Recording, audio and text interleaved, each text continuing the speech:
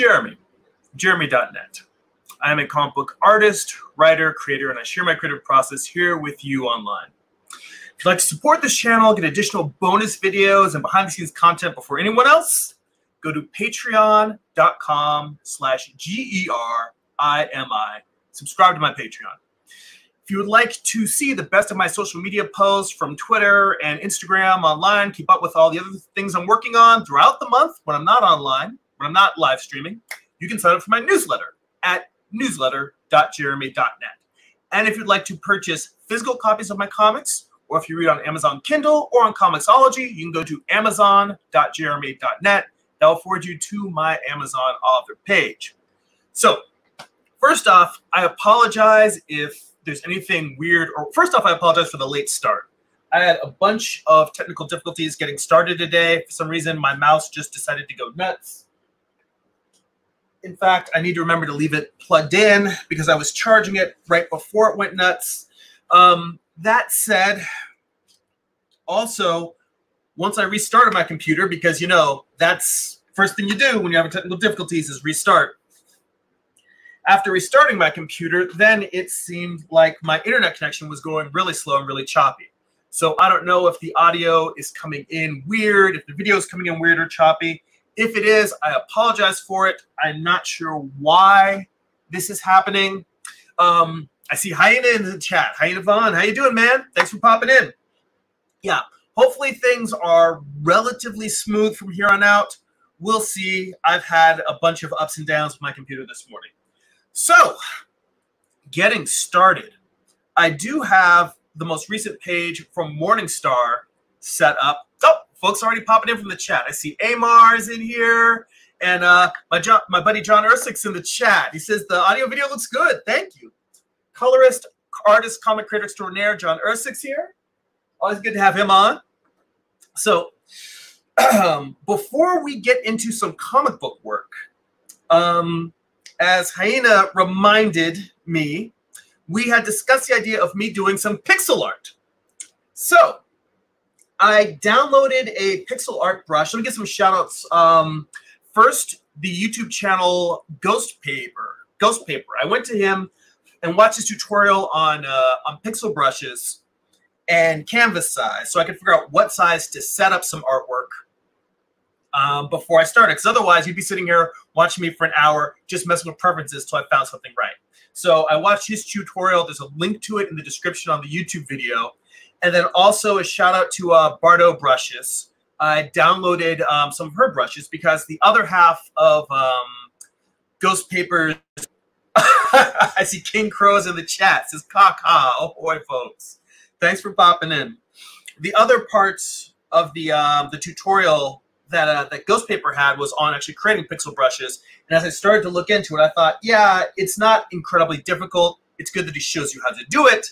But I wanted to be able to just get in, draw, show some pixel art, and then move on.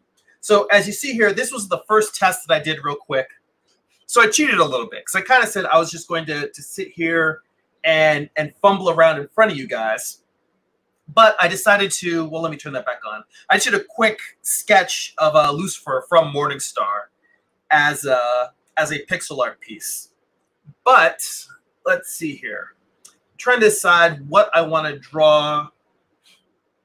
Maybe Isbaal, Queen of the Demons. I'll do a quick pixel art piece of her. Well, you know, she doesn't really have a lot of color on her.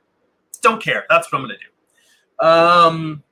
Let's see. Amar says, I finished my first sketch paint series for the new workflow I'm working on for comics and animation. That's awesome. You know, every time you can hit a milestone, get some stuff done, I always find that is very inspiring because it keeps you going. You know, this comic creating stuff is a very long, arduous process, and it's good to, you know, to be able to break through, to every time you can check something off the list, you're like, all right, I'm moving the ball on the field. Because really, making comics is a bunch of little steps that you have to go through to get to the big goal at the end. So I'm not going to be doing pixel art this whole stream. I'm just going to do one quick sketch in pixel art, and then we'll hop back to Morningstar, unless you guys really want to see more stuff. But in dabbling with this, the thing I found is that it's not any different really than the art that I already make. It's just at a lower resolution. So if I'm doing Isbaal, let's say I'm going to do a bust of her. Really, so here's just my basic pixel brush. I've got it set down to 1 pixel, but I have to draw very lightly. If I put any pressure down at all, it gives me a line like 2 pixels wide. So really, I would start out with sort of blocking in, because it's all pixels, just blocking in my head. I think I'm going to have her at kind of a 3/4 leaning out snarling. So blocking in her head, blocking in her neck. So that's her neck. And then here's her shoulders. And I'm not going to draw her hair in yet because her hair is going to be all wild and flowy. And it's going to end up, I would lose it in the pixels if I were to draw her hair in. Like I would lose it until I get the chance to put in the basic structure of her head, because the way she's designed as a character, it's like she's got a mouth and teeth coming out of this big mass of flowing hair. Let's see. In terms of the underpaintings, let's see. Amar says it was a portrait painting series where there were no underdrawings. They came out nice. It's moving on to landscapes. You know, I wish I had time to do more landscape pieces, because I feel like it would help me improving my environment drawing for comics, my environment drawing and painting. So plein air and landscapes are something I want to spend more time doing. I think a lot of people forget that part of your ongoing development as an artist is continually practicing and trying out new skills, trying out things that you haven't done before, things you want to get better at. And I personally don't feel like I get to spend as much time as I'd like to doing that. Pterodactyl says hello to everyone. How's everyone doing today? I am, well, now that I finally got my stream up and running, I'm feeling much better. I was very afraid that this was going to be a repeat of the stream I had a couple weeks ago, where no matter what I did, it was not going to let me work. And I was going to have to just, I don't know, end up recording a separate stream and uploading, like recording a separate video and uploading it as being able to stream live. Sometimes that happens. So I'm going to just give Isbaal, damn it, going too heavy with this brush. Let me see if I can bring this down. I've already got the pixel size at 1.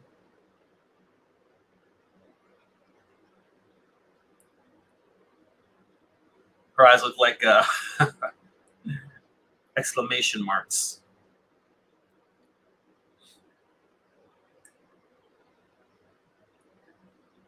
Have to be very delicate here. Actually, let me see. Out of this brush pack, is there a brush that's, oh, the single pixel stamp. Let me try that. That's a little bit better. Whoops. I still have to kind of be delicate with this. But yeah, I really found that doing pixel art is not particularly different than doing any other traditional art. You figure out what you want, you block in your figures. And yeah, for me, it just feels like another form of drawing. You know, when you guys were asking about doing pixel art last week, I mean, was there something particular that you guys had in mind that you wanted to see, or questions, things you wanted me to explore? Because I've never done this before, and now that I'm doing it, I'm like, yeah, it just, to me, drawing is drawing. So doing this pixel art, it just feels like I'm drawing, it feels like drawing with a Sharpie, which, you know, I've done doing convention sketches, which I generally don't recommend with Sharpie because they don't, you know, they're not color fast. But I don't know. I mean, I was curious. I'm actually curious with you guys what it was you wanted to see when you said, hey, make some pixel art, because it isn't something I normally do.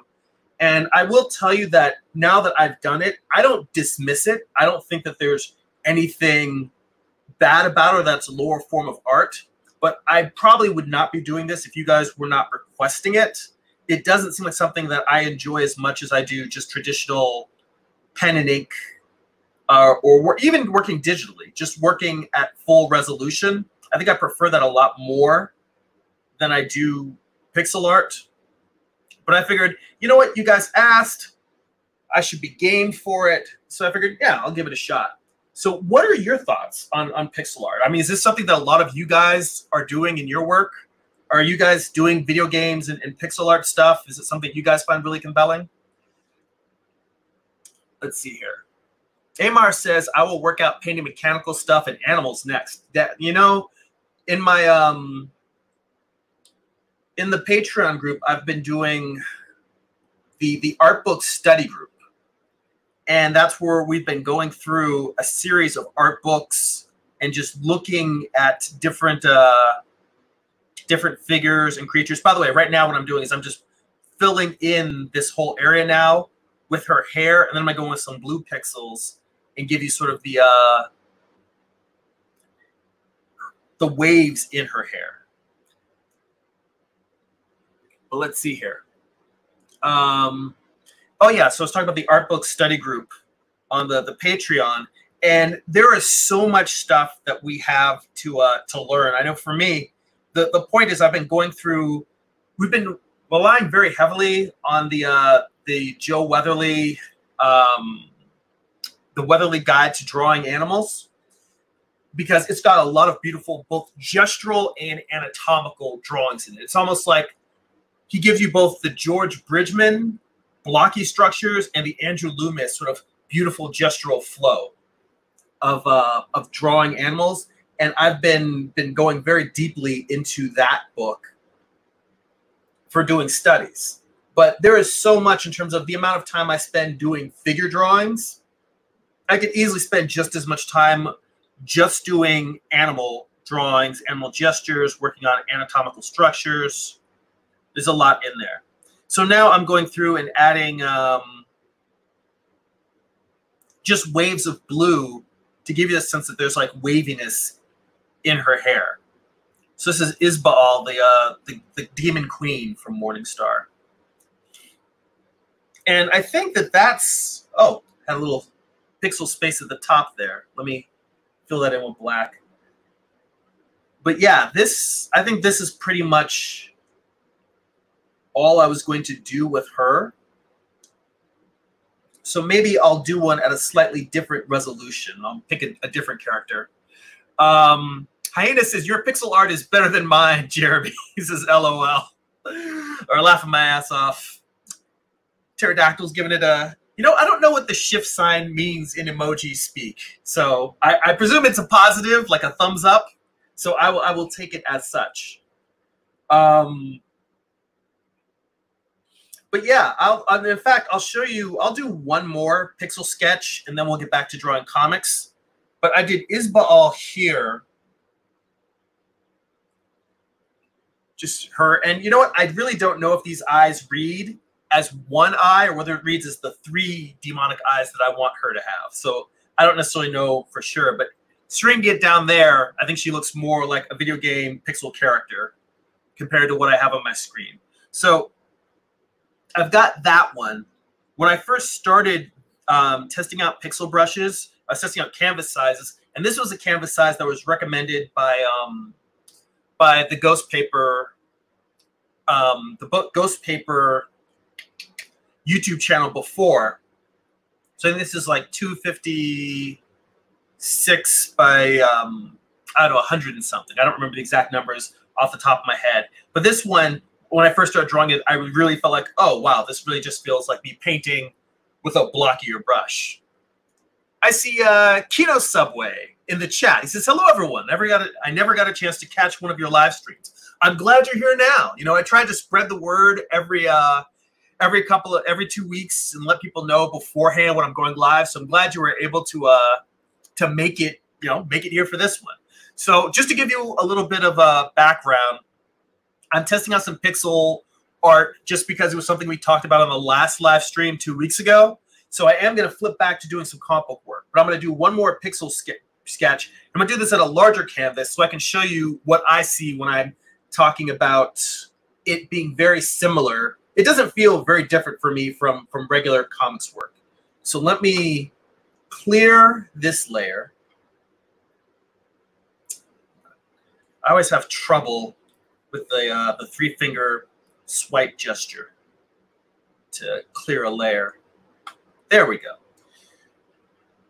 And I'm going to fill the layer underneath it with that neutral gray because I feel like that's I like that as a background to draw on for doing pixel art.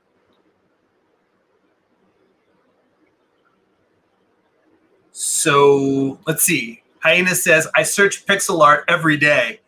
Damn, that's a I mean, considering the fact that you're studying traditional drawing and illustration, it's like I feel like pixel art is its own art form, because when I look at it, it feels almost like Japanese origami in that it's, as opposed to other countries' nationalities origami, just the nature of having to do very simplistic figures and simple structures, but still making it look and read and feel like a piece of art, like a character that you're trying to draw. So I think for this one, I'm going to draw Michael from Morningstar. Nope. Let's do Remiel. Let's do Remiel. It'll be interesting. My first female pixel art character. So let me pick a base color for her. Go into here, give this a nice rich brown. She has a little bit of a lighter skin tone. So I'm going to orange this up a little bit.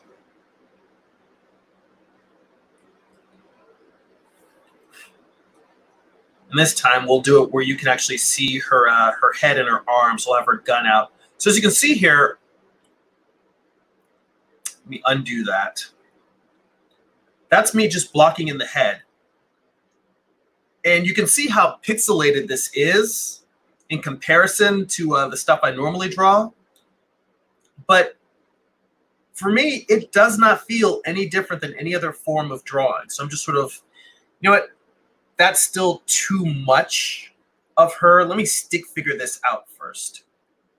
And when I say stick figure this out, this is me just sort of saying, all right, what I want the whole composition to be is, here is her upper torso.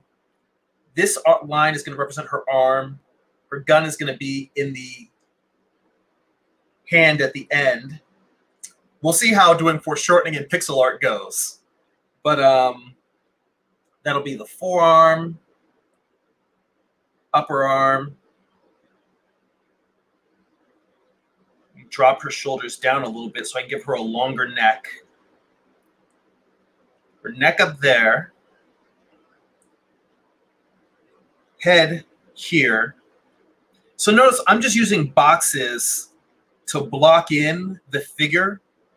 And then I'm going to go in and just add and delete pixels as, or, you know, draw in and erase pixels as needed. So I think that this shoulder and this arm is bulkier than I need it to be. So I'm going to go in here and erase. Whoa. Ah, I see what I did.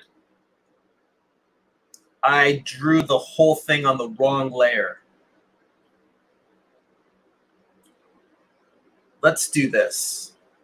Let's go back to that gray I had. This happens, folks.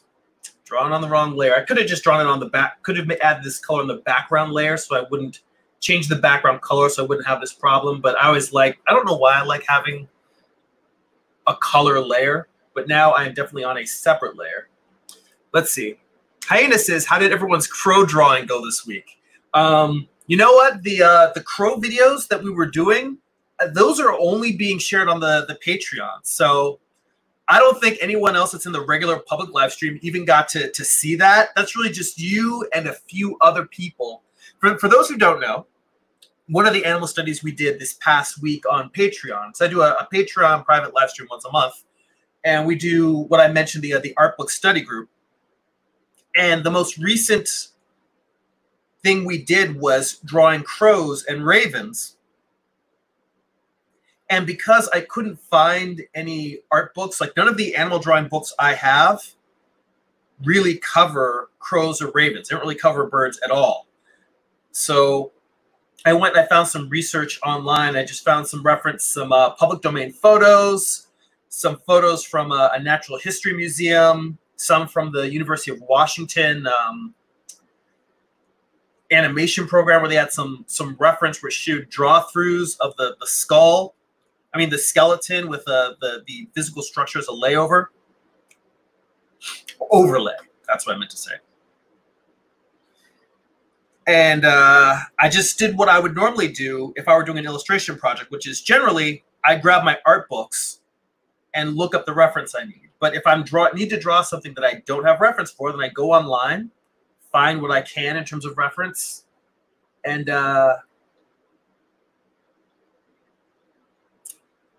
that's what I did there. It's like I treated it like as if I had a comic book I had to work on that had a crow as a main character. Then I would go, and if I didn't have any reference, just go find some images online, do some studies, and create, basically model sheets for myself so I'd have something to work from. So in terms of how everyone else's crow drawings went, that's just a matter of anyone else is in the chat who was also on the Patreon live stream. Feel free to hop in there and comment as well. But I will ask you, Hyena, how have your crow studies gone since you were there while we were doing them? Have you had a chance to do any crow drawings? I think Alexi was on while we were doing it. So while we were drawing. So if Alexi pops in, he can answer that. But I'm curious if you had a chance to do any crow studies. So as you can see here, I'm even drawing the arms and the lat muscles underneath. I'm doing all this in the brown that I intend to have as Gabrielle's skin tone, because it's just easier for me to block in the whole figure like this. And then I'm going to separate out just her head and then fill the rest with a different color for her costume.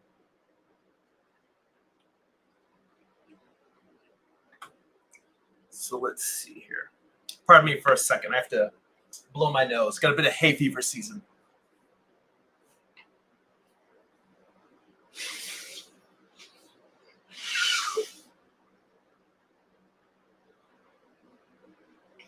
Yeah, super professional live stream, mucus and everything. So, again, this is the first time I'm doing pixel art. Although it does remind me of the very first couple of times that I was learning Photoshop and not necessarily knowing what brushes to use or using the pencil tool and it coming out super jaggy. But like I said, this feels like there is very little difference between this and the way that I traditionally draw. I'm not taking the time to reset my eraser to the pixel brush.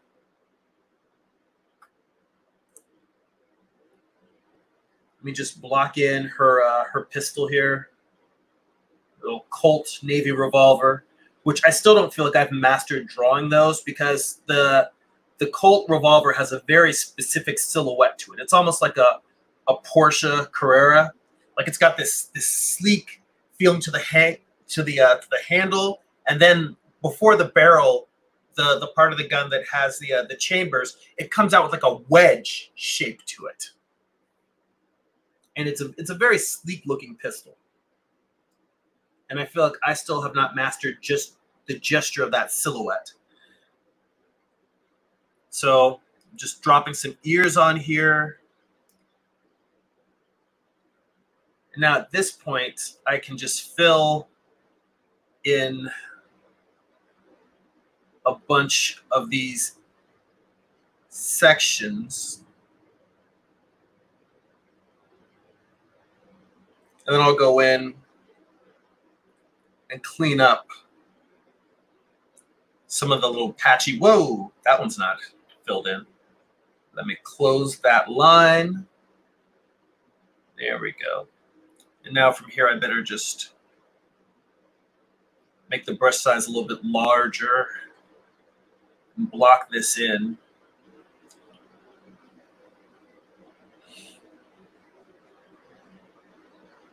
So let's see. Hyena said, I can nail the construction of crows, but I need to work on feather anatomy. Well, you know, I'll tell you that there is definitely, that's a whole area of study, looking how the feathers splay out in birds in general, in terms of how they layer themselves. But I do think that it's worthwhile to also look at look at drawing fabric, because I feel like drawing fabric and clothing, that there's a lot, or hair. There's a lot of similarities between drawing hair and drawing feathers in that it has a structure, but if you try to draw each individual feather, you'll get lost in it. And what I think is a more efficient way to come at it is more of being able to draw the mass that the feathers make and then come in and add those individual, show the individual feathers where it helps to describe the mass and describe what's going on within the sub-volumes, the forms within the forms. I think that coming at it from that approach, as opposed to just trying to put feathers on them and put them in the right place, is probably a good way into understanding a complex form. So I've got basically a silhouette here of Gabrielle. And now I can start with her hat, which I'll just go with a darker brown instead of making it a black hat. Let's make it darker, but also move it into a warmer range, a little bit redder. And now I'm just doing what I normally do, which is loosely sketch in. Let's say the brim of the hat is right here. Her hat, the sides come up like that and then down. That's probably out a bit too far. Let's go up and then down. She's got sort of a Lemmy Kilmister, you know, kind of folded in cowboy hat.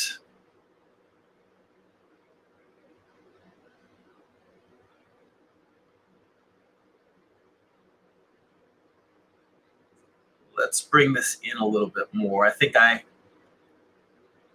have it out too far, at least on this side. Out too far. I don't know if it's not down enough. Dropping down, like the rear part dropping down towards the base of her neck. So if her head is turned up, circle templates. I have a bunch of circle templates attached. Well, I have a bunch of rulers and templates and such tacked to the wall next to my drawing table. So, well, actually, you can kind of see them right here. You can see these guys. Yeah, there's a bunch of them hanging here. So sometimes if I get a little bit too with my hands, I'll knock them over. Let's see here. Oh, Amar's lighting up the comments here. Let me scroll back up. Let's see here. Amar says, I tend to just jump headfirst into everything and take my learned abilities for granted. But I have not changed since taking the child's approach to everything, which is headfirst as well, without judgment or negativity. Children don't know the word no until the adult tells them, so they learn anything and everything unbounded. You know what? I think that is a wonderful way to approach most scenarios in life, because one, I'll tell you this. I remember when I was in college, I ran track and field. I was on an athletic scholarship. I was a hurdler. And I remember sometimes whenever we were doing new drills and watching our coach, the first time we ever did anything, he would just kind of turn us loose. And I remember once I asked him, when I was watching him training a different set of athletes, because we had our practice where we all ran together when we were doing our strength building, running quarters, 300 meter, 200 meter, like just to build up our strength. But, you know, the sprinters had different drills than the hurdlers, which had different drills than, like, say, the long jump or triple jump. I remember when he was training some of the runners on a different squad, and for some reason, I guess maybe because I was in a rest period, because he would kind of stagger it sometimes so we could take a moment to catch our breath before we're going to do something really hard. I remember asking him, I'm all, you know, with a particular set of athletes, I asked him, why is it that sometimes when you have us do stuff for the first time, you don't say anything or instruct us to do anything particular, you just say go? And he said, because you might do it right the first time. You know, he doesn't know for sure, but he figures if he gives us instruction before seeing how we do it naturally, he might screw us up, which I thought was very wise. you know, but I guess that's how you get to be a world-renowned track and field coach, is by being wise. You don't get that job of being a dumbass. But I think that that relates, I guess, to what Amar is saying, in the sense of just jumping in and seeing what happens. And two things could happen. A, you might get it right the first time. And B, even if you don't get it right, you may discover something new. Now, true, a lot more often than not, hang on, I'm going to switch to a slightly lighter color now. Now, see, this is the interesting thing. In pixel art, there's also that propensity for having to work with a limited palette, a limited number of colors. And I could easily get into doing way too many colors when really, you know, maybe limiting myself to just, I guess, 64 colors, you know, a 64-bit color palette.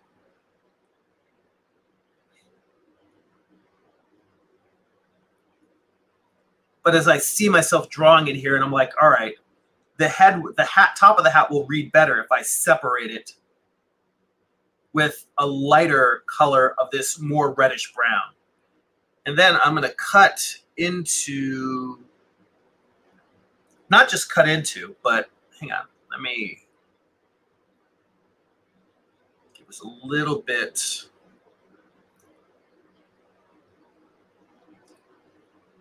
So yeah, I'm just going in here and painting in what I would normally be doing if I were drawing this traditionally.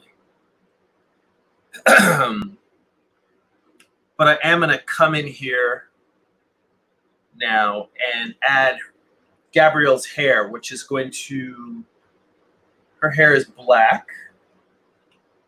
And I'm going to have a little bit covering up, you know, between her ears, and then have a bunch come behind her ear.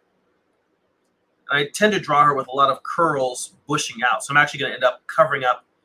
I don't want to cover up all of that. That's her hat.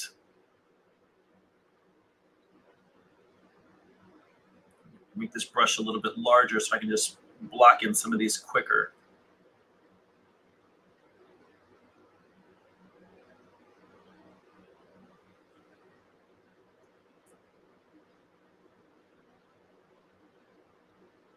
But yeah, I mean, this trying out the pixel art thing, it really doesn't feel that different from the other stuff that I normally draw.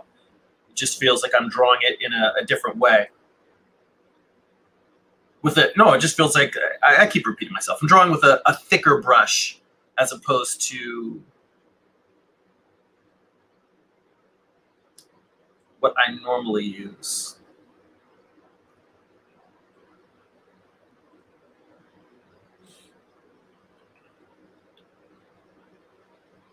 Let me go back in and paint out some of that hair and get.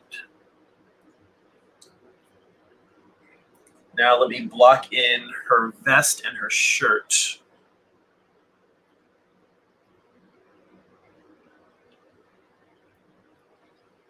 So her vest, come down like this, down like that, down like this.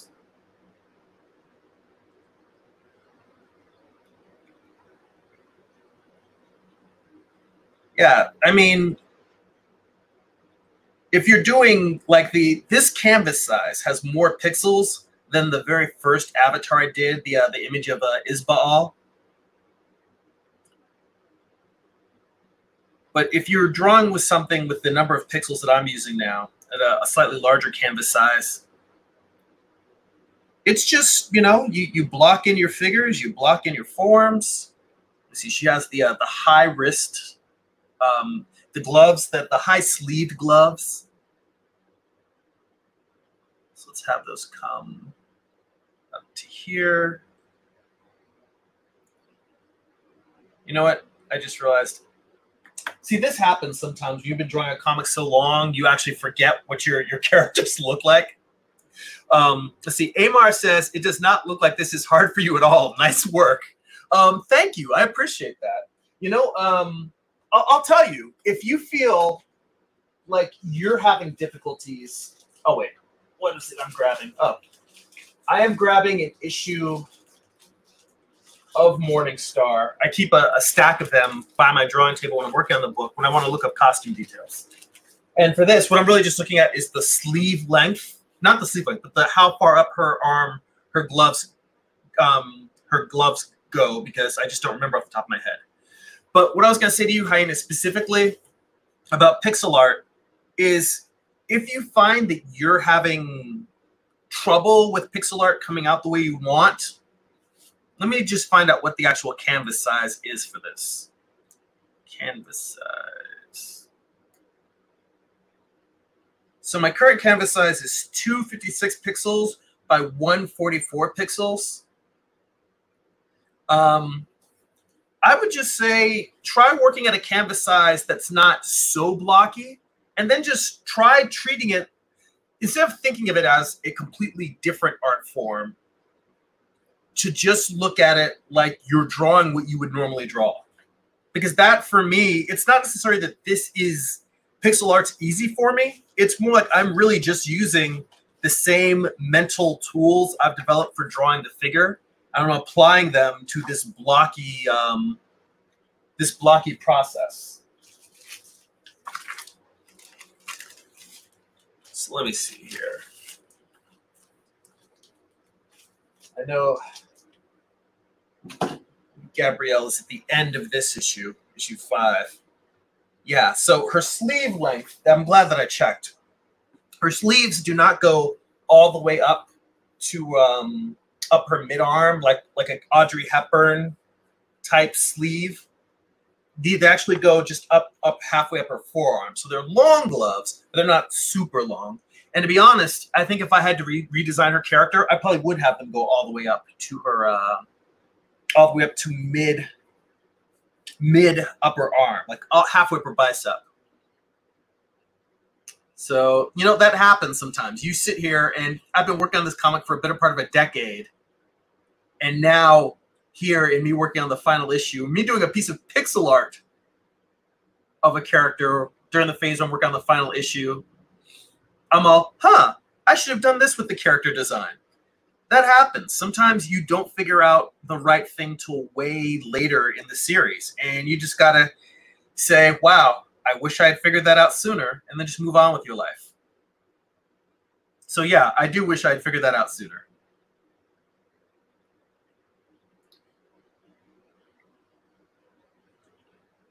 Now with the rest of her vest, I am going to block that in with black.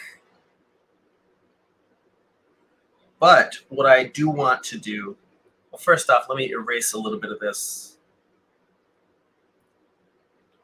All right. But what I do want to do is come into this area and add some dark blue.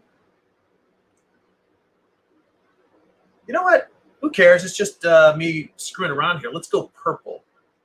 There isn't really, I never really imagined any purple in her costume. But let's go with a really dark purple and do this to add in the contours that kind of define. Nope, I want it darker than that. Let's go like this. That's close to what I want. I want something that was kind of subdued.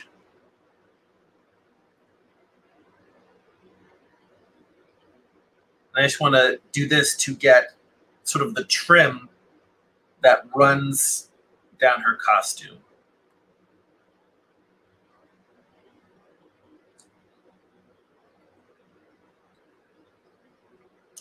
As a matter of fact, I think it probably will shove a little bit up here.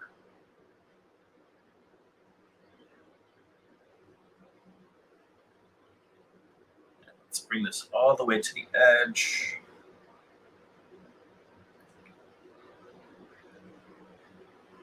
Yeah, I'm just treating the pixel art like any other thing I would draw.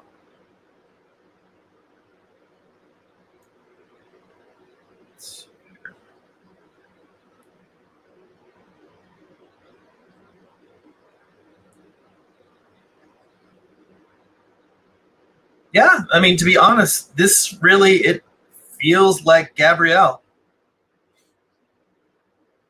Let's see here. Some more comments in the chat. Oh, we see Guy from Red Bank is in the chat. Hello, how you doing? Wow, it's already 11:50. I know I started the live stream late, so I'll go a little bit long. But I originally thought, oh, I'll get in here, I'll draw a quick piece of pixel art for 20 minutes and then go back to drawing Morningstar. I think that I'm pretty much going to I'm going to do the whole live stream finishing this one piece of pixel art. So you asked for pixel art last week, you're getting pixel art. Week after that, we will we'll get back to drawing comics. But you know what? There's something that I meant to ask at the top of the show, and I need to post a poll. So figure drawing. I haven't gotten dinged for showing any figure drawings on YouTube, but I have noticed that I've had some of my live streams where I've tried to actually draw from photo reference. So I've got nude figure drawing models, and I'm drawing from them, not from Playboys, but specifically just books that are posed books, but they've got nude models in there. And I've tried to do figure drawing from those, and I've gotten bounced. I've gotten those particular images blocked by YouTube's terms of service. So what I want to ask you guys is, would you like to see me do separate live streams on Twitch for doing like a live stream like this, but working from models or pose books? Or, you know, the other option is I can try and find some bikinied models, male and female, to work from for figure drawing studies and continue to do that on YouTube. But if you want me to work from nude models, it seems like that isn't a problem on Twitch. And so I'm thinking about possibly doing a separate platform just to live stream drawing nude figure models. Because for me, I feel like that's a very important part of my educational learning process. I feel like that's helped me get to where I am in drawing comics, is by doing life drawing and figure drawing. And in this coronavirus era we're living in, you know, I have to find other ways to work from the model. And for me, it's working from photos. And I kind of want to show you guys how I'm studying to kind of hopefully inspire you guys that even if you don't have a figure drawing class near you, that you can continue to study from the model. So I will at some point put a poll on the community page on this channel to ask you guys. So let me scroll back up. Amar says, it reminds me of the pixel art I did in college back in 89 or 90 on the Unix system. See, yeah, that's the thing. I was in college in 94, 95, and that's when I first started using Photoshop. I think I started on Photoshop 3 or Photoshop 4, somewhere around there. But I remember using those early versions of Photoshop, and this is what, and of course you're doing this with a mouse, so it takes a lot longer. And God, the saving time, the time to save. You could do a piece like this, and it would literally take you maybe 5 minutes to save each time you did it. But if you didn't save and you go drawing for a half hour and it crashes, which believe me, crashing happened a lot earlier back in a lot more often in those days, then you were like, oh, I've just wasted a half hour, 45 minutes worth of work. So let's see here. Amar says, it's not that hard, it's just oversimplifying and drawing without anti-aliasing. Hyena says, the thing about pixel art is that there are very few books and recourses on pixel art, so you have to teach yourself. Well, you know, it is funny. I didn't do a deep dive into process, but just in looking for this, for me to do this, I mean, I was able to, what YouTube videos have you found? Maybe there's a bunch of new YouTube videos that have popped up just in the past year, because I was able to find a ton of videos that talked about, well, setting up your canvas size and your brushes. In terms of technique, it looked like there was a ton on technique, but I didn't really want to go down that road, only because I did say that I was going to kind of mess around with it here with you guys live and just see what happened. So whatever comes in terms of the actual process, I kind of wanted that to just happen live. Now her clothes, her shirt is white, but I'm looking at this white and it is so bright against the gray that I need to gray it down a little bit. It's just too bright. So it is a white shirt, but it's just killing me how bright this is. Let me bring this down just a little bit off white. So Then she's got her not super low cut, but she's got her shirt coming down here, then back up.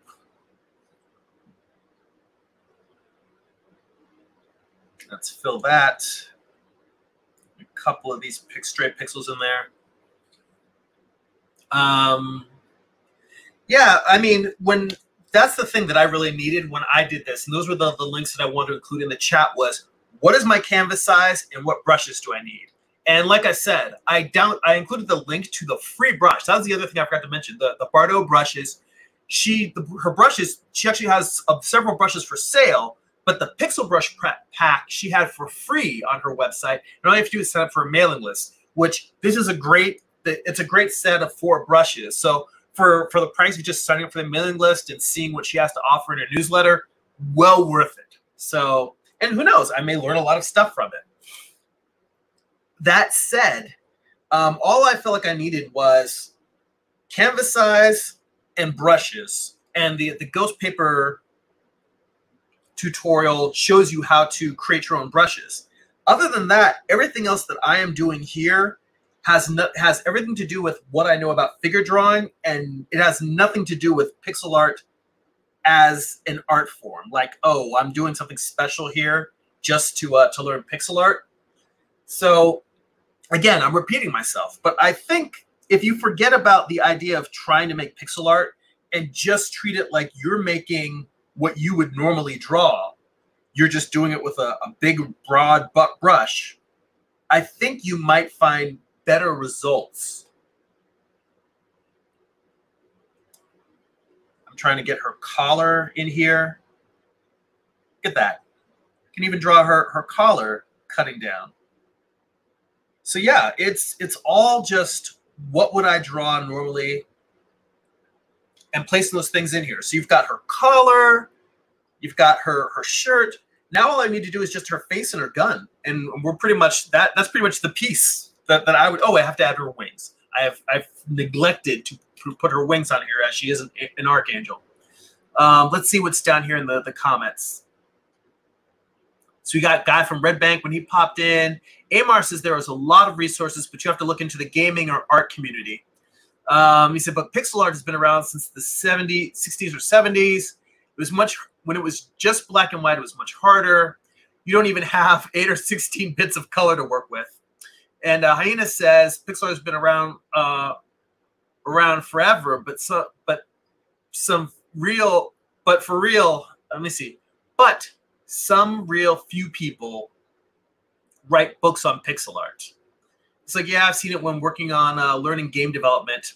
And Guy from Red Bank says, I'm trying to do comic books as well. Right now, I'm just sketching. That's good. You know, I spend a lot of time listening to live streams of other artists. I'll have them on my iPad next to my drawing table, so I feel like I'm sharing a studio with other people while I work. So that's hopefully you guys can sit down and get some artwork done while we're sitting here sketching and talking. Let's see. Amar says, so they're out there, and I know people who do game development, and all they do is pixel art. Amar recommends I would join gaming discords. And, oh, Guy from Red Bank says, have you tried nude models on Twitch? Yeah, so that's what I was talking about earlier, was switching over to Twitch, not to switch the complete live stream over, but maybe start live streaming over there for when I'm working with figure models. A lot of people have recommended me switching over to Twitch altogether and just uploading the replays here on YouTube. But I almost also feel like that's kind of like I've built a little bit of a community here, and I don't want to just up and ditch you guys just to be on a community that has a little bit more freedom. If I started having a lot of problems with my content being banned or blocked on YouTube, then I probably would switch over to Twitch. But I think right now, just in terms of doing figure drawing, that's something I may get into. So let's see. Hyena says all these streaming platforms are getting crazy. Guy from Red Bank is right. Check and see if nude models on Twitch are okay. And yes, so I definitely see that's something that I've seen of other people doing. So I think that I might, like, for instance, the other thing I did see was Vimeo. Vimeo, you can do whatever you want, but right now I think you have to pay to be on their platform and live stream. So who knows? I might make that a Patreon exclusive that might be something where the figure drawing would be something on Patreon, and I might do a Zoom call. And then it's like the people who are on Patreon can log in on that, and we'll do figure drawing there, and I can upload excerpts to YouTube. We'll see. Let's see here. You Hear Beat. That is all he does on his for his game is pixel art, and he's done a video course on it. But most game developers, since they are not artists, they do pixel art because it's easier to do. And Heine says, You Hear Beat is good. I follow his channel. He uses Sprite, but you can do it in any program. He says, I've been doing Twitch for the last 6 months. It's slow going there, but I don't promote it. And it's like you can use, you can't use nude models, but you can draw them. So see, that's the other thing I'm looking at. For me, the problem that I have, and let me keep working on this piece, otherwise I'm going to sit and just keep talking. For me, I feel like it is important for you guys to not just see what I'm drawing, but to see the reference that I'm looking at while I draw. And that's sort of what I have the problem with in working on a platform where I am. That's a little bit too dark.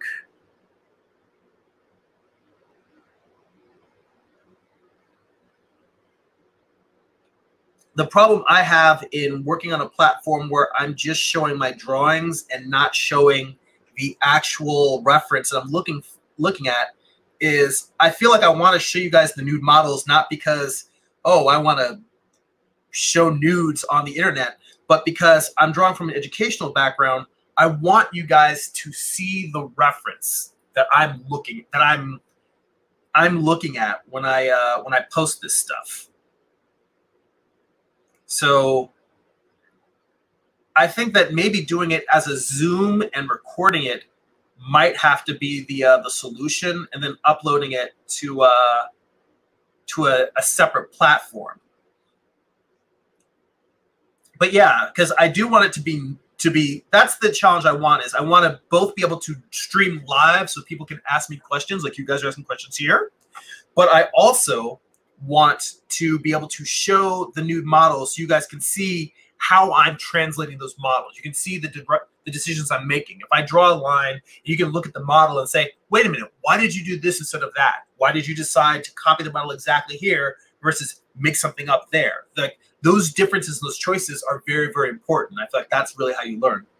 And here, in terms of jumping from figure drawing back to the pixel art, I thought it was worth mentioning here that the first thing I'm doing is I'm just drawing a shadow shape. And this is really just to separate her head from her neck.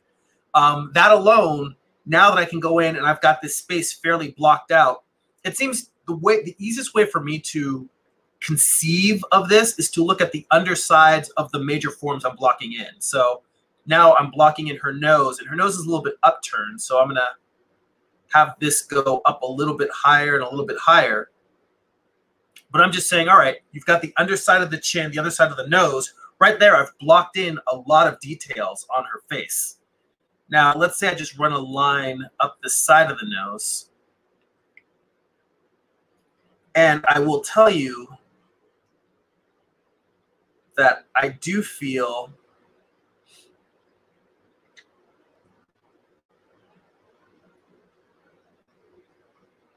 I'm not sure if I'm going to have the room to put in as much of her eyebrows or expressions as I want. Oh, actually, yeah, I do. What this is actually very much, this is exactly my figure drawing process. It's just coming in here and putting in the major masses. So I'm just blocking in, and Hyena, that's the other thing I think in drawing pixel art. It would be very hard for me to just put in the lines that I would normally want and just have them go where I want them to. But I do find it much easier if I'm blocking in just these shadow shapes like this as a mass and then drawing the detailed forms inside of that. Believe it or not, even though I don't necessarily follow the Riley method, these pieces right here feel very Riley to me, in the sense that I'm blocking in major shapes. Like, I haven't put in a lot of detail there, but You know, you can see here's her face just blocked in, all in pixels. Let's see here. Oh, some more comments in the chat. Let's scroll back up.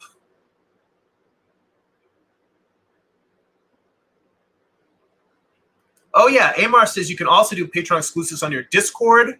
Aheda says that Discord server idea you had last week was great, where we can all share artwork on there. Yes, I've been meaning to set up a Discord server specifically for my Patreon subscribers and have people share artwork there, and I can give critiques and feedback. I do plan to set up a mentorship tier where I'm going to actually do draw-overs of people's artwork specifically on that tier and go through and do corrections, give direct feedback, maybe even have it so people can log on and do that live.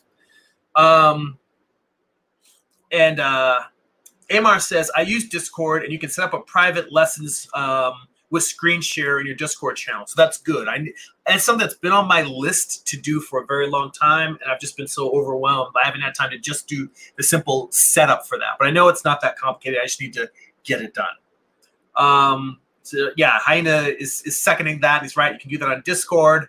Amar says, I've done it, and you can run OBS screen capture with the live sessions and calls with the Patreon exclusive users. So Zeus Toves, that's my buddy Jesse. He's here, and he says, and by the way, thanks for dropping in. Good to see you. He says, hey, would a regular website help at all, hosting something there? Well, I feel like if I had my own hosted website, I mean, it's for me, I would still need the technology. It's more about the streaming technology and the content. So if I had my own website, I would still need to have a streaming platform that would be plugged into. So I don't know if having a regular hosting website would change the platform that I'm streaming on. It's more of a platform where I can live stream, but show nude figures, and that really moves away from YouTube and Twitch, and that's moving into Zoom and Skype. So it might be that the figure drawing stuff will become private content, and maybe I can upload clips of that onto to YouTube, and then have the regular content. So yeah, having a whole separate website for that doesn't necessarily benefit me, I think, one way or the other. I do know a lot of people have talked about having, hang on, I'm going to draw Gabrielle's eyebrows in here. So you make sure that my brush is as small as possible, and then just try and lightly, I like her eyebrows to arch a little bit more. So let's have them arch off of the, and let's have them cut down a little bit. She's a little bit pissed off. See, I can get some expression in the pixel art. And now let's get her eyelashes down here.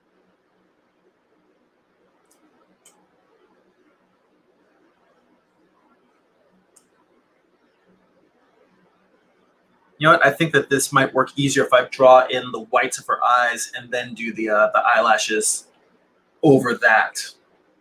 And again, the pure white is too much, so I'm going to do that slightly gray. But yeah, and on this topic of having a separate website, I have heard of a lot of people talking about, you know, not that I think I would get deplatformed or I'm doing any really inappropriate content. I don't think I'm doing anything that's crazier than what other people are doing on Patreon. But they talk about the idea of having your own separate website set up, just in case. You never know when a platform will go away and you'll lose all those subscribers you have to that, and that it is wise to consider building your own separate website, not to get away from Patreon, but that if you needed to, you could go and build your own audience member site. So that is something to keep in mind. Now, I will tell you that drawing eyes are difficult in pixel art, unless I were drawing a very, very large portrait. But there we go. Yeah, look at that. That looks like Gabrielle. Let's give her a little bit of darker lip color on her upper lip.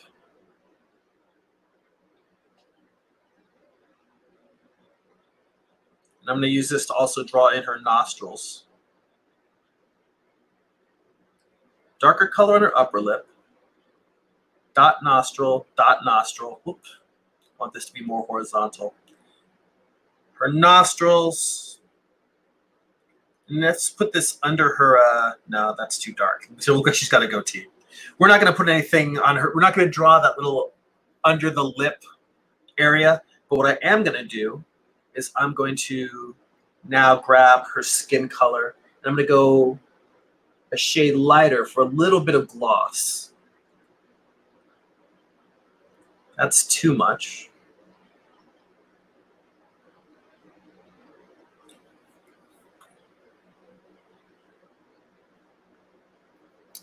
There we go. Look at that, guys. It's Gabrielle. This pixel art. I'm pretty happy with this. I really am surprised at how well this is actually coming out, considering it being my first pixel art piece.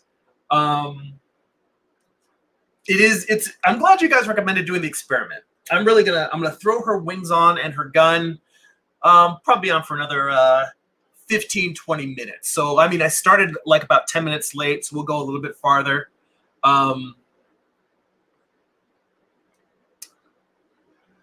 But let's see here. Amar says it's better to do it on a server that is built for, in terms of the live stream. Amar says it's better to do it talking to Jesse, to Zeus. We'll just keep referring to Zeus so people in the chat will know who the hell I'm talking about. But he says it's better to do it on a server built for that. You have to have streaming media server to do live streams on your website. You can only store recorded video, but even then it would be counterproductive. You can have open channels and private channels. And Hyena says, how much is the mentor tier, how much will it be a month? And I am thinking I have to look at what other people are doing. Somewhere between $10 a month and $15 a month. But it's also going to be capped in the sense that I'm probably only going to be able to do drawovers for maybe 3 pieces a month per person. And what we'll probably do is we'll have a private, instead of doing the art book study group, we'll replace that with an hour of me taking everybody that's in the group. And I'm going to cap it at like 5 people for starters. And so in 1 hour, we'll have 5 people's pieces, and I'll take anywhere from 1 to 3 drawings of each of those people and do draw-overs. And during that draw-over, hopefully people will be on live so they can ask me questions while we're doing it. And I can just make corrections and notes. But even if someone's in a different time zone and can't watch it, you know, the replay will be there. People will be able to ask questions both on Discord and comments on the actual Patreon page. The point is that if, you know, I'm going to keep it to a low number of people at the start and see how many I can do.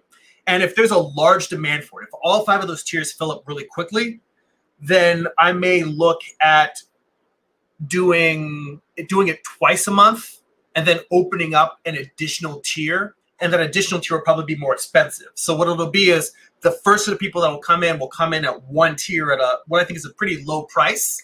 But I'll keep it, you know, keep it capped at a low number of people. And if more people want in, then I'll probably price it closer to what I think a mentorship probably would be, which is somewhere between $30 and $50 a month, depending on who you're studying with. And that, again, will still be capped because I only have time to do so many drawers in a given day. I mean, if it ends up being where, oh, I've got a bunch of people that just want to study with me full time, then I may just make it where I might switch it to weekly. And if I've got enough people subscribed to the mentorship, it might just be something where, hell, that's what I do, is I just do drawovers for people and give them feedback. And I can afford to do that on a weekly basis as a Patreon tier. I don't know yet how it's going to go. This is all reaching out into actually teaching formally, as opposed to just sharing my process with you guys. It's kind of a new thing. Like, I'm very glad that everyone gets a lot out of this channel. I want to feel it educational. I've always framed this as me sharing my learning process as opposed to it being formal tutorials. So becoming a full-on teacher, it's going to be an adventure for all of us. I'm going to learn with you guys. There'll be places where I'll stumble and fall. There'll be places where hopefully I will fly like an eagle. So you guys are going to get to learn with me. Let me run through and catch up on the comments so I can get, I can keep drawing and wrap up Gabrielle here. But Amar just says, if you need help, just let me know. It's always better to host video on video streaming services. And yeah, that's what I was thinking, is sticking with some sort of platform for that. So if I'm doing private stuff, I'll probably just record it myself. And the streaming, I'll probably stick to YouTube and Twitch. So let's see. John Nusick says, what up to Jesse? We have a group that we call Coffee and Comics. We get together. It's Coffee with a K and Comics with a K. Look him up on YouTube. Vince Moore, who has definitely shown up on chats in the past, he's the one who coordinates and organizes the group. So go ahead and definitely check that out on Facebook. In fact, I'll put a link to that in the description as well, so you guys can check that out if you want to check out the Coffee and Comics Facebook group. And Hyena's saying what's up to John Ursick. Amar says, I finally posted my comic on Webtoons. I've been sitting on it since December or February. I'm gonna go check that out. I'll go to your page. I'm sure that the link will be on your YouTube channel. I'm gonna go over there and check that out. So I look forward to seeing it. You guys should go over to Amar's channel too.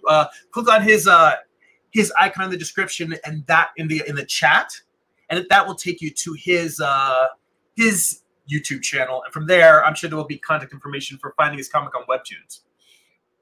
Guy from Ribbank says that for the artwork, it looks like the DOS edition.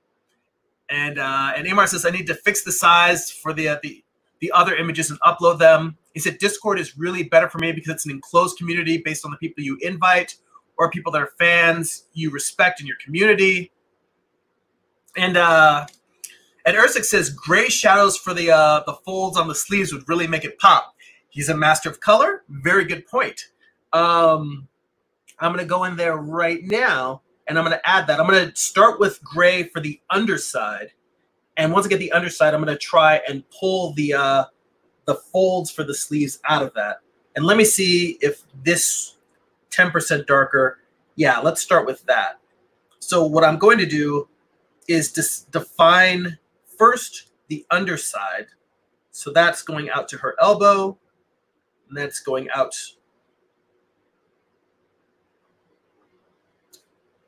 to her upper arm, to the pec muscles going into the shoulder. So I'm even describing her anatomy with the folds of the clothes. Whoops, let me undo that. Okay. I think that the color drop, I would have to mess with the threshold since I'm doing a color drop over 2 shades of gray, so it's probably easier for me to just fill it in like this as opposed to dicking around with those threshold settings. So I think the threshold settings I would use for different colors are not the same as the thresholds I would do for just filling in gray. So now, from here, I can say some folds on that part of the sleeve.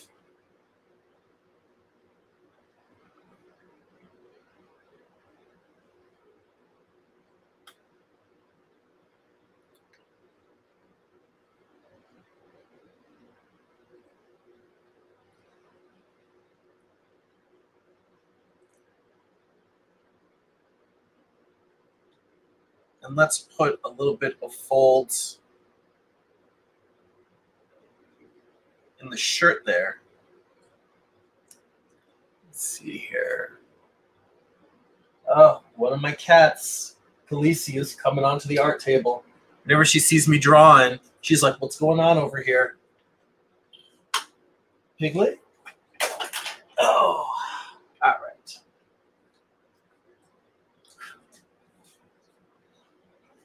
My art director, always fussy, checking with what I'm doing. Yeah, so for me, drawing the folds, I'll come back to the comments in a minute. I mean, I always try to think about the folds in terms of anatomy.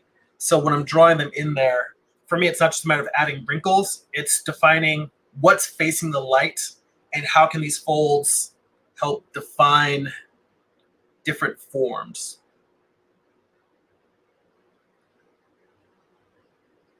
I fit that little chunk there to help define the shoulder.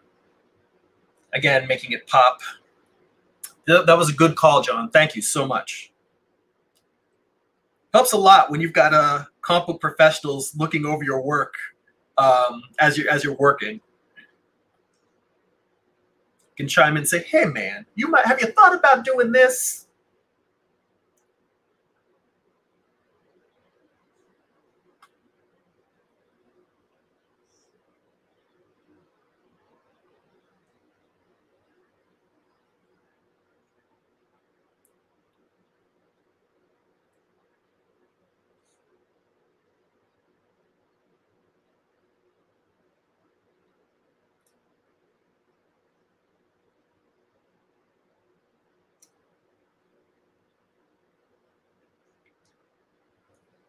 Sometimes I think about volumes just in terms of trapping light. Like I just try to figure out what is the surface that's facing the light and then sort of encircling it. Like this shoulder right here, I'm just thinking, all right, here is a surface that's going to have light in it, and let me go in with a little bit of gray and paint out.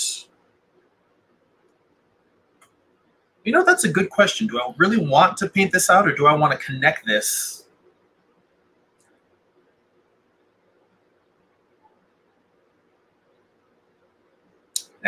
I think I'm being too fussy, particularly for pixel art.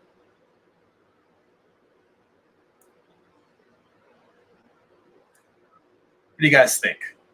I still have to do the wings and just, I'm not going to draw all of her fingers, but I'm going to draw her gun in and the wings. That's the last part I'm going to do on this. Let me get back to the chat.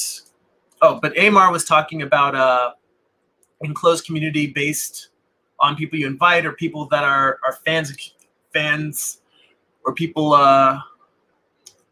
you respect into your community. You know, I feel like I have been very, very fortunate. Oh, let's see. I've been very fortunate on that, just in the sense that most of the people that have come to my channel have been really, really respectful. And I feel like I've built a community here on YouTube just by talking to people. I have people that have been watching me over years and come by, and finally they've been watching for years to start participating in the chat, actually talking and beginning a dialogue and a discourse. I mean, there's a lot of people, when you look at some of the more famous people that are YouTubers per se, and they have large platforms with millions of subscribers, then you get a lot more of trolls, people coming in just to disrupt it or say horrible things or to be hateful and attack people.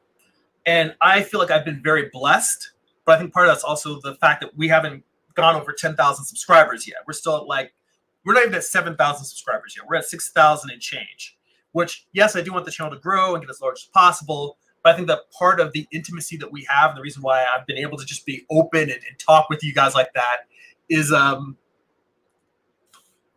fact that it's been a small community. So that is going to be a larger issue as things get bigger. But what will happen is I think the people that we have the kind of intimacy and chat we have with will probably also migrate over to Patreon and onto other platforms, as opposed to, and then maybe this will be more of a broadcast only channel where I may answer some comments, but I may not be able to talk with everybody. But we haven't reached that point yet. So there's no point in worrying about it. When we get there, we'll burn that bridge when we come to it. Little comments between John and Zeus talking about just touching base. And Hyena says $10 to $15 a month. You were cheap, and I like it. Well, like I said, the first mentorship tier will probably, again, I was starting with probably thinking closer to 20, but it's going to be, like I said, anywhere between 10 and 15. But it's going to be really just to see how many people want to get in and have a one-to-one mentorship program. In terms of me reviewing their art. And plus, two things. Let me clarify. What that mentorship will give is me actually doing draw-overs of 1 to 3 drawings per month. That's not a ton of interaction compared to people that have full-time, you know, that are full-time teachers that are doing mentor programs. So I also don't want to make it like I'm giving away the farm. So it's just a step up from the comments that we have now and the interaction we have now. For anything more than that, it probably will be a more expensive tier. But again, very few people, and just doing some drawovers. So the guys, Jesse and Zeus are just talking about catching up with our Coffee and Comics group in the chat. So let's see. Amar says, I only have a page on there, but I will plan to post more today. We're going back to his webtoons. So the plans for everything to get better. John says, woot, looking good. Amar says, especially the new sketch paints he's working on.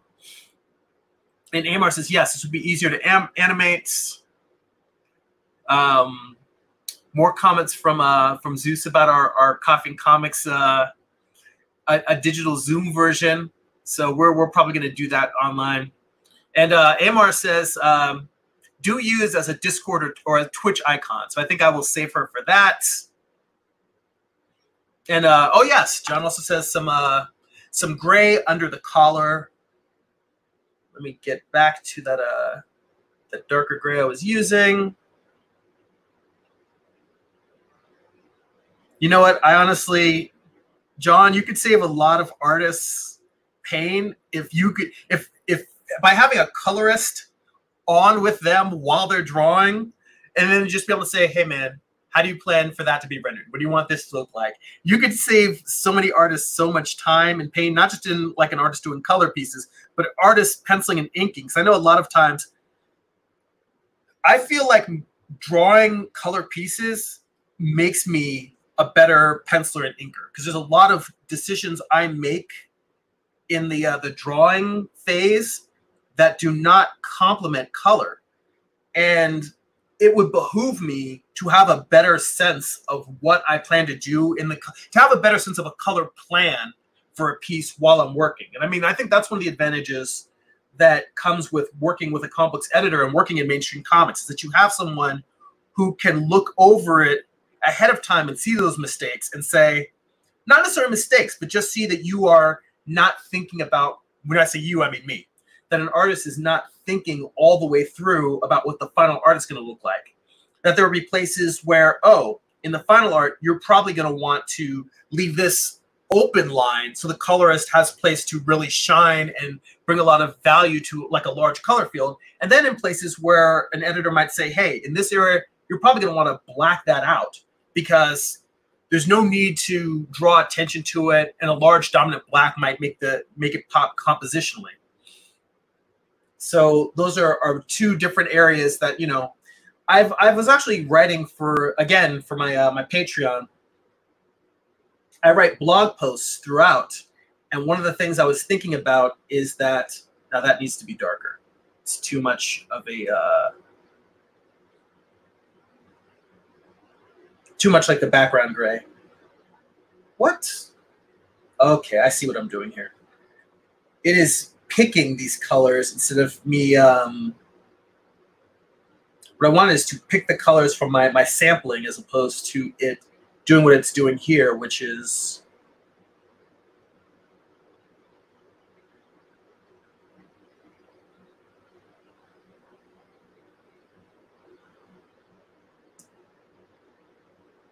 I was changing the colors of my swatches as opposed to picking new colors. And I really wanted to pick a color from my swatch instead.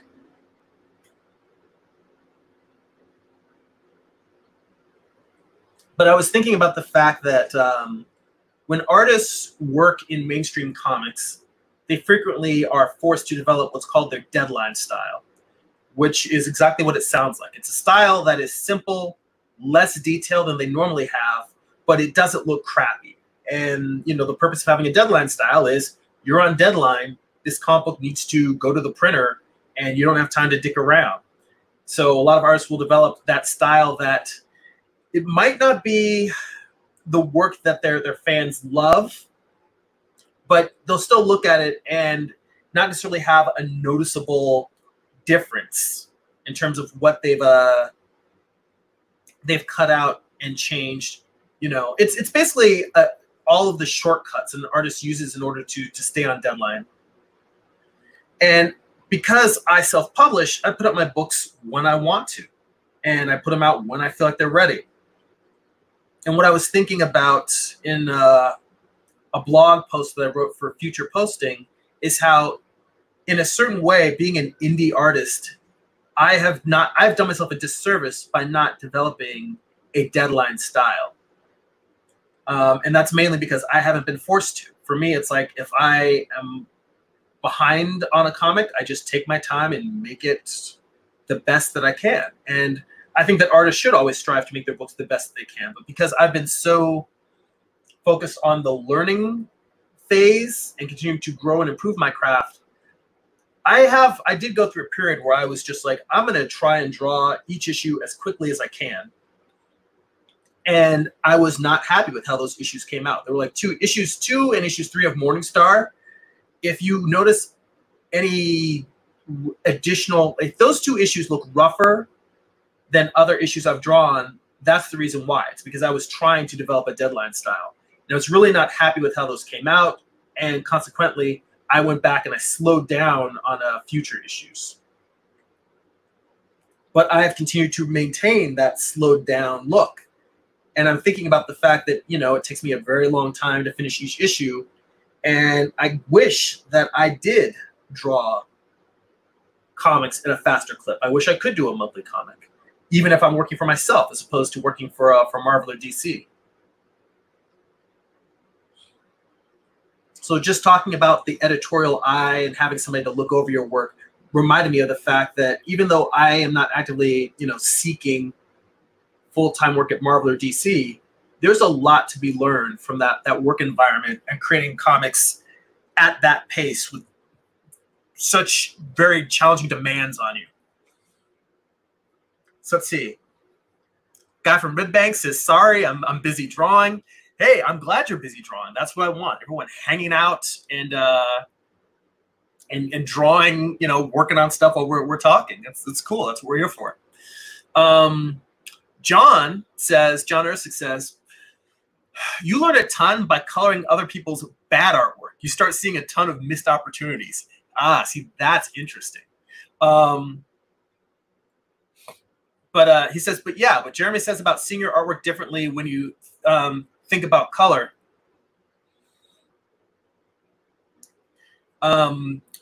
Zeus says, question for John on coloring. How much of an artist's inks do you alter for better color effects?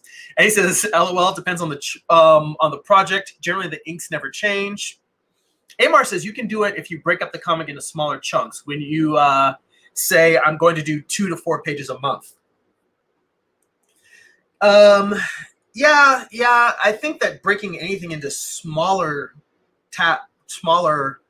tasks helps working through all those difficult challenges.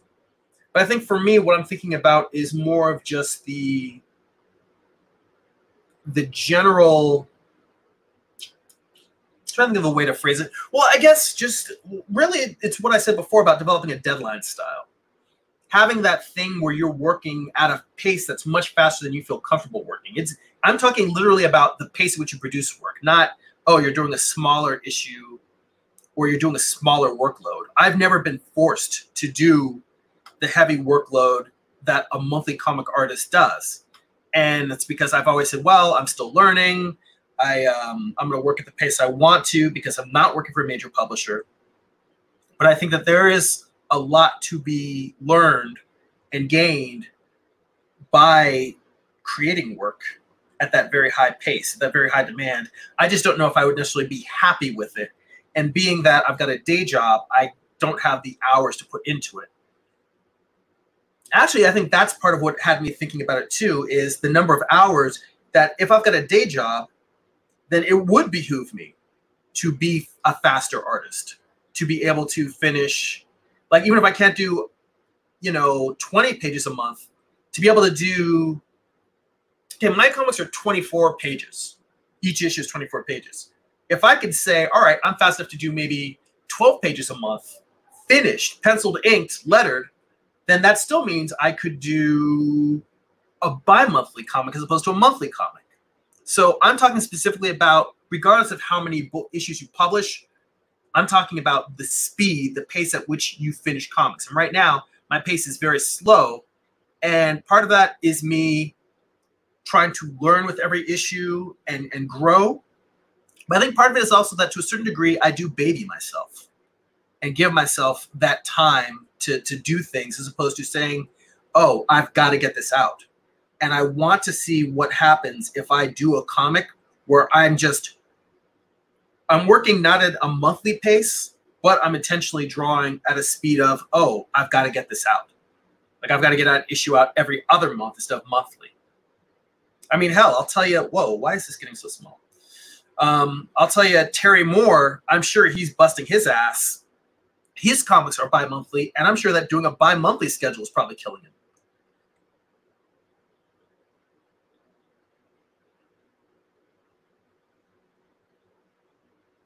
So let me color drop in here. So I decided, I was trying to debate on what I was going to do for the wings, and I decided to go with the full bright white as opposed to going darker. So the wings are even brighter than her clothing, which in reality, you know, if you look at birds and how dirty their wings are, I mean, I'm thinking mostly of seagulls, but if you look at birds, you see that more often than not, their wings are not white. The clothing would probably be brighter or whiter than the feathers. But for this piece, I've decided to do the reverse. So we are almost done here. I'm going to just go in and draw in some feathers towards the bottom, and we're going to call this piece a wrap.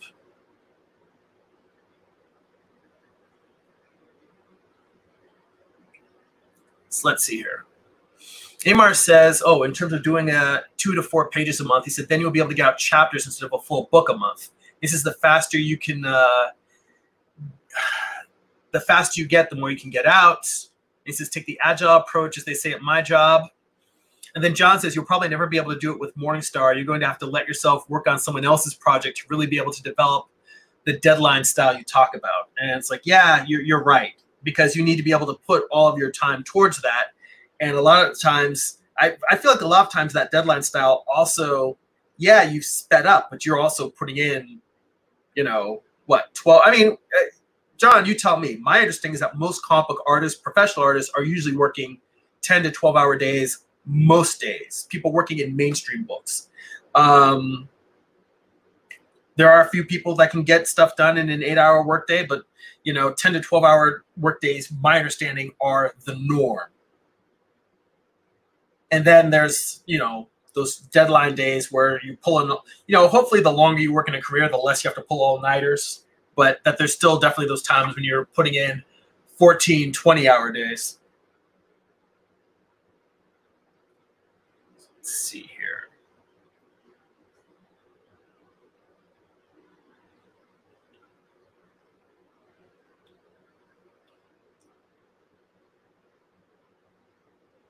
Just draw in some feathers. Let's try it like this.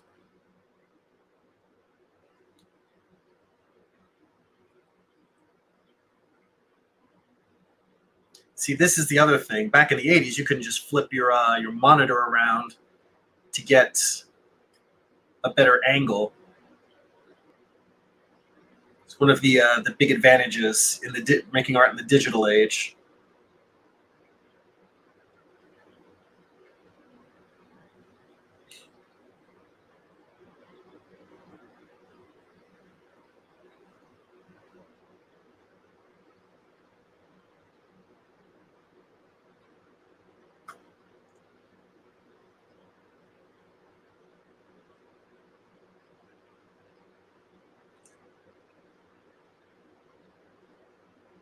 Just going to throw a few more feathers up here.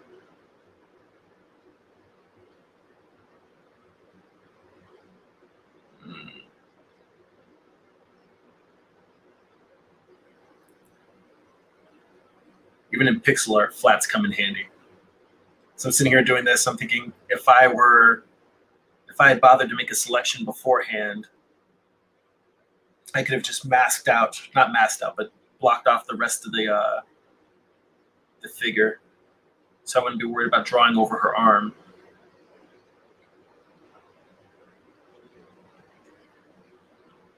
Yeah, guys, so my first piece of pixel art here. I don't think that, again, it's not something that I necessarily see myself returning to because I don't really do video games and indie games. But that said, as far as pixel art goes, I think for a first shot, it's pretty good. All right. So, again, thank you so much for joining me. I appreciate everybody that showed up, had comments in the chat. John and Jesse, thank you guys both for coming out and hanging out with me. Thanks, Amar. Thanks, Hyena. And again, thank you for being a supporter and subscriber on Patreon. And for the rest of you guys out there, again, if you think that the stuff we've been talking about in terms of seeing me doing figure drawing work and working from models, if that's interesting to you, possibly getting on my mentorship tier, I'm going to make it a priority to get that tier set up in the next couple of weeks. I plan to do that. So, you know, all of that will be available on my Patreon. That's patreon.com/GERIMI. On the newsletter, you can sign up for my newsletter, get the best of my posts on social media from the month. Newsletter.jeremy.net. Also, that's where I announce new artwork. When I have new art and prints and comics for sale, you know, you can get all of that on my newsletter. And if you'd like to purchase physical copies of my books, read it digitally on Amazon Kindle or Comixology, you can go to amazon.jeremy.net. Final comments on the chat. Red Guy from Red Bank says, take care. Thank you. I appreciate it. Let me swap back out to me. And Amar says, can it be animated? It did turn out well.